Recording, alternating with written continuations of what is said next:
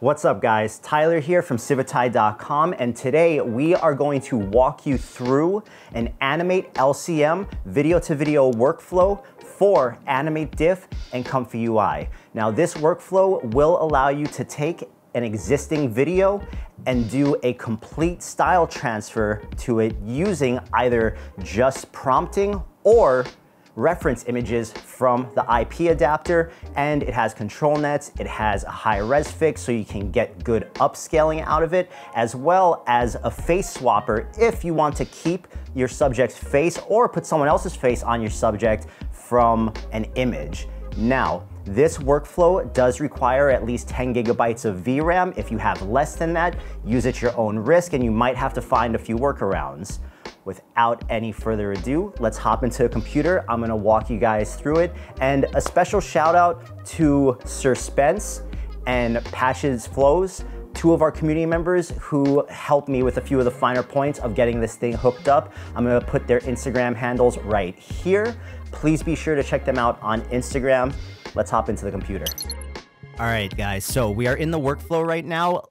A little housekeeping first. This tutorial is assuming that you already have an instance of ComfyUI installed on your computer. This is not going to be a how-to install ComfyUI. This is not going to be a how-to for the basis This is not going to be a how-to for the basics of AnimateDiff.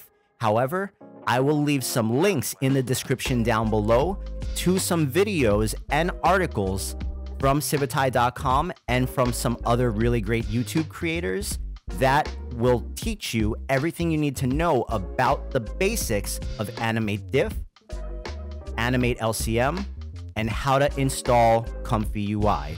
So if you are brand new to this, check the links, go watch and read those first, and then come back here. But right now, let's hop into this AnimateLCM workflow and let's talk about it. And I'm gonna walk you guys through how it's built and how to use it. And by the end of this, you should be able to make some dope videos for social media or for whatever. So let's get into it. Now, this is what the entire workflow looks like. It is not very big at all. And I tried to build this out as simply as possible while I was putting it together, and a couple of my buddies were helping me with some of those finer details. Shout out Sir Spence and shout out Patches Flows. Go check them out. They make great stuff on social media and they're just super talented in general. Now, the workflow starts here. As you can see, all of these different groups, that's what we call these colored boxes here. These different groups are color coded so that the separation is easy, and they are numbered and labeled so you know what each group is and what order you should be looking at everything in. So as long as you just work your way down the chain and boom, boom, boom, boom, boom, you should be good to go and it should be super easy. So let's start right here with group 1, which is your video source / your resolution. So the first thing we want to do here is load our video. So all you do is click choose video to upload, and it's going to bring up your browser. This is where you pick the video you're going to be working on. Now, the only numbers you need to really worry about here is your frame load cap, skip first frames, and select every in. So let's talk about what each one of those do. Frame load cap means how many frames of this video do you want AnimateDiff to render. If I put 50 in here, if I just punch in 50, it's only going to render 50 frames of the video. Skip first frames is how many frames do you want AnimateDiff to skip before it renders. So if I was to put 100 in here and hit Q prompt, well, it's going to render only 50 frames, but it's going to render those 50 frames from frame 101. So it's going to skip the first 100 frames and render the next 50. But we keep that at 0. Best practice, that is great if you're working on a longer video and before you run the whole thing, you want to test specific parts of the video so you can have a better idea of how the whole video will come out, either for consistency or for your ControlNet settings. Let me put this light on. I feel like seeing it. Boom, now we're a little bit more moody. Okay, now select every nth frame means how many frames do you want it to render at a time. So if you have 1, that means that AnimateDiff is going to render every single frame of the video. This will give you the most movement accurate and smoothest video output. If you put 2, then AnimateDiff is going to render every second frame. That means it's going to skip a frame. As that number gets bigger, you're going to get more of like a choppy, kind of like broken apart animation. I always keep mine at 1. Do as you will with that. If these numbers are at 0, frame load cap, that means it's going to render the whole video. Skip first frames, 0, that means it's not going to skip any frames. It's going to render the video from beginning to end. So that is your video upload node. Right above that, we have your width and your height nodes. This is for your base resolution. I typically render all of my videos in vertical format because social media, everything is vertical. And I do that at a resolution of 512 by 896. This is my low resolution 9:16 aspect ratio. So make those numbers whatever you want. If you're doing a 16:9 wide video, then you could just flop these. It would be 896 in the width, 512 by the height. And then the upscale image node, you don't really have to worry about this. You just don't have to touch it. So at the bottom of the load of the source video, you have your LoRA stacker. I have this set to have 5 LoRAs available for you. So you would just have to click right here. And this should be pulling from your LoRA folder that you have linked to your Comfy directory. So all my LoRAs are in here. You can select the LoRA, and then you have the model strength and the clip strength.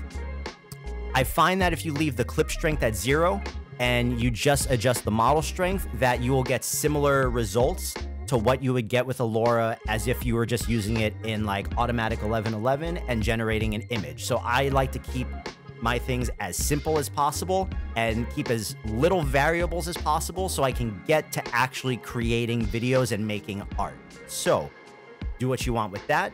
That is your LoRA stacker, and that concludes group 1. So just to recap, you have your source video, you have your resolution and your aspect ratio, and you have your LoRAs. And a matter of fact, let me actually change the title right there and also put in LoRAs. Boom. Now, group 2, your model/AnimateDiff loader. So this is where your AnimateDiff motion model loader is. And this is also where you choose what model or checkpoint you want to use for your render, as well as your VE. Okay, as well as your VE. But I'm pretty sure we all use this 840,000 VE. Maybe use an anime one if like it's something super specific to you. But almost everyone I've interacted with uses the 840,000 VE. Now, something important to note, because this is an AnimateLCM workflow. This is not a normal AnimateDiff V2-V3 workflow. You need to download and have the AnimateDiff LCM motion model. That will be in a link in the description in the article that Inner Reflections AI wrote. Shout out to Inner Reflections AI. All of her resources, if you need to learn how to use AnimateDiff and do video to video with it, she makes the best articles that she posts on Civitai.com. Link to her profile and her articles will be in the description below. If you have any questions or you just need basic knowledge about this, go read her articles. She is a valuable contributor to the community with everything regarding AnimateDiff, video to video, and just workflows in general. Go check out her profile, links in the description, and leave her a nice comment because she does a lot. So this needs to be the AnimateLCM model. Mine, when I downloaded it from the link in her article, was called SD15 T2V beta. I just didn't change the name, but that's what that is. Your beta schedule needs to be LCM square root linear. Okay, so boom. Motion scale should stay at 1. You have 1 AnimateDiff motion LoRA if you would like to use it. I typically don't use them on video to video outputs, but it's there if you want it. All you would have to do is change your strength up to 1 and choose what AnimateDiff motion LoRA you want. I'm going to change that back to 0 because that's not for me. And in your efficient loader here, this is where you choose your model and your VE. Now, something important to note here. I am using a Photon LCM specific model that was trained by Civitai community member Machine Delusions, aka Phil. Shout out to him. He is another community member that provides a lot of great resources. Link to this model will be in the description of the video below. If you use the Photon LCM model, you do not need to use the LCM LoRA because there is an LCM LoRA that, again, I did not rename just yet, but this will be linked in the description below as well. If you are not using the Photon LCM model, you need to have the LCM LoRA loaded in here, and you need to play with your strengths, but I would recommend starting at 1 and 1 and working your way down. This does add a lot of contrast and can overburn or oversaturate the images, so you're going to have to play with these based on your video and figure out what works best for you. But if you use the Photon LCM model, which provides amazing results, you do not have to use that LCM LoRA, and it will definitely oversaturate and overburn your image. That is box 2. You're choosing your model, your VE, as well as your AnimateDiff options. But most of that part should be set for you. You just need to make sure you download your AnimateLCM motion model and your AnimateLCM LoRA. Then underneath that, we have group 3, which are all of these yellow boxes, which are our control nets. Now, I have 5 control nets in here because personally, I never use Canny for anything, and I just don't. So if you want to add Canny, feel free, but we have line art, soft edge, depth, and open pose, as well as one for QR code monster / control GIF. Now, of course, to use any of these control nets, you need to have the control net models downloaded and installed into your control net folder. I typically use 2 control nets at a time unless I'm doing one of the QR code optical illusion videos, in which case I'll usually only have this one turned on. Now, in all of these control net boxes, we have these fast bypassers, and you might have, if you don't have the RG3 node pack, you're going to have to install that in your ComfyUI manager. And all you have to do to enable and disable these things is click the enable button. Boom. When they're pink, the group is disabled. When you can see the colors, they're enabled. So as if you want to use soft edge and line art, boom, enable, disable. Right now, we like using open pose and depth, so we're going to leave that on. If we wanted to just do QR code monster, boom, and then we pick QR code monster. If we want to do our control GIF, then we select our control GIF. But again, we're going to leave on open pose and depth. Now, that's group 3 control nets. And again, control net values, you're going to have to mess with that. I can't tell you what the best values for your video is. That is all up to you.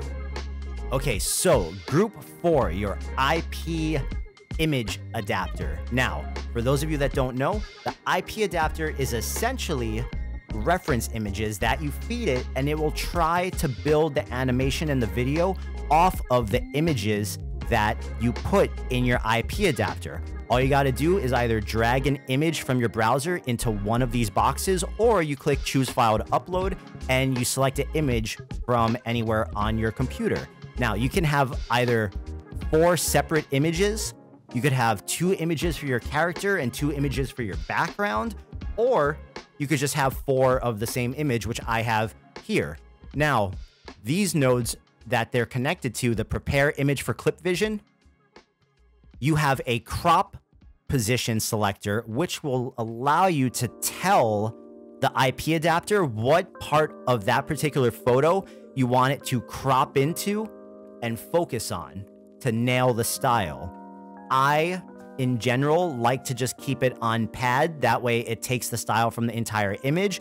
But if you're trying to do something very specific, play around with the cropping and see what kind of interesting results you can get.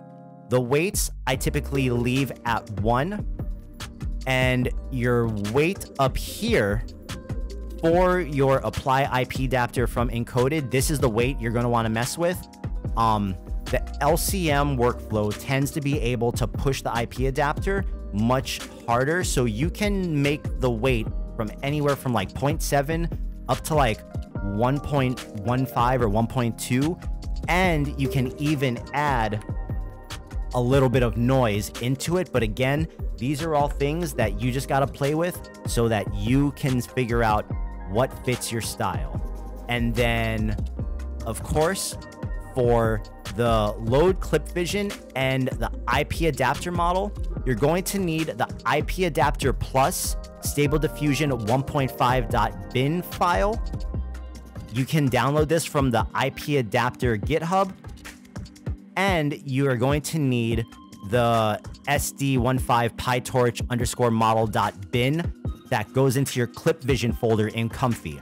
This file will be linked in a Google Drive link that I will put in the description below. So everything should be there, and you should be able to just download everything that you need.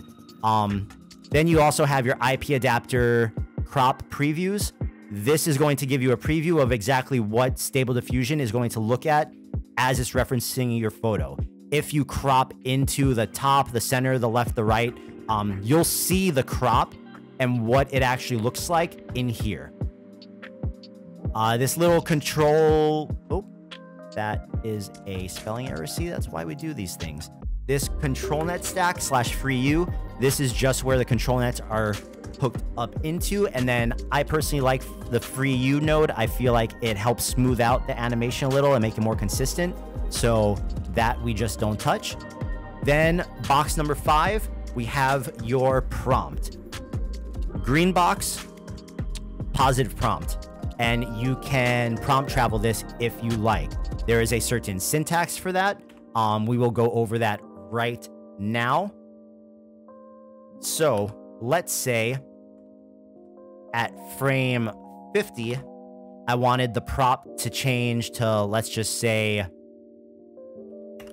a cat. Well, the syntax here for your prompt: quotations, the frame number. All videos start at frame 0. Quotations, semicolon, space, quotations, your prompt with all the different tokens separated by a comma, quotations. If you're only using one prompt, you end it at the quotations and you do not put a comma at the end of it. If you put a comma at the end of it, you are going to get an error and it will not run. If you are prompt traveling, if at frame 50 we want to switch to a cat, well, then we put 50 in the quotations and a cat. You need to have a comma there. If this is the last prompt, no comma at the end. So just remember that. Rewind that little part as many times as you need to watch it to understand what I just said, and like let that sink in. There have been many a times where I've gotten stupid errors for stupid little spelling or syntax mistakes in my batch prompt scheduler that have taken me longer than I would like to admit to figure out and find exactly what the issue was. So, batch prompt scheduler. This is your positive prompt. The pretext. Anything written in the pretext prompt box will come before everything written in your batch prompt scheduler. Everything in your apt text prompt box will come after everything in your batch prompt scheduler. That means if you have a 10 different prompt travel, whatever is in the pretext and the app text will come before and after each one of those prompts. So they're all getting these same kind of descriptors. Okay? Everything down here, don't worry about it. And then the red box, of course, is your negative prompt. If you want to use any embeddings, you need to use this syntax, embeddings or textual inversions. It's embedding, semicolon, and then the file name. All the tokens separated by commas, and then all the stuff that you do not want to see in your render. And hopefully it doesn't end up there. So that is number 5. That is your positive and negative prompt. Now, number 6, your K-sampler and your high-res fix, aka your upscaler. So the K-sampler, this is something to note because we are doing this based off of AnimateLCM. The LCM workflow requires very low steps and very low CFG. You're going to need to play with these numbers and find the right mixture for your video. However, a good place to start is a CFG of between 1 to 2 with steps of 8 to 12. The denoise you're going to want to leave at 1. Your sampler needs to be on the LCM, and your schedulers should be this SGM uniform for the best results with the AnimateLCM, at least from what I have seen so far. And then, of course, you have your seed. You can either randomize it or you can stick to the stable seed. I personally always like staying on a stable seed because it just makes it easy to iterate and really get the animation to what I want it to be. That is your K-sampler. And then we have your high-res fix script. So this is the upscaler.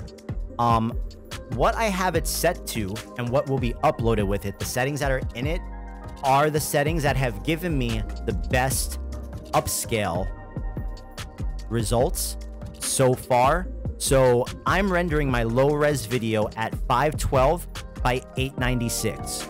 After it goes through my high-res fix, I get a high-res video at 768 by 1344. And then I can take that and upscale it again in automatic in a batch image to image, or run it through another upscaler in Comfy to get it to a full 1080 resolution. So I would recommend not messing with that. But again, all of this is open to be iterated on, and hopefully you can make it better than it currently is, and then you can share it back with me. That's why I'm putting this out there. Then number 7, we have the ReActor face swapper. Everything that is in here are the settings I would recommend. All you got to do is drag and upload an image of the subject's face that you want to use in here. Now, word of caution, some people are having a very difficult time installing the ReActor node. If it is giving you any trouble, I would recommend probably just erasing this group and just ditching it. It might not be worth the time. I didn't have, well, I had to like try to install it and uninstall it and install it maybe like 5 times before it actually installed, and it's been working ever since. But a lot of people seem to have a lot of issues with it. If you happen to be one of them, I would say just nix it and forget about the face swapper. But it's there. Again, all you have to do, upload an image of your subject's face right there, and I wouldn't touch any of these. And all of the face models should be in there if you have these nodes installed. And then we have our video combine. So this is where you get your output.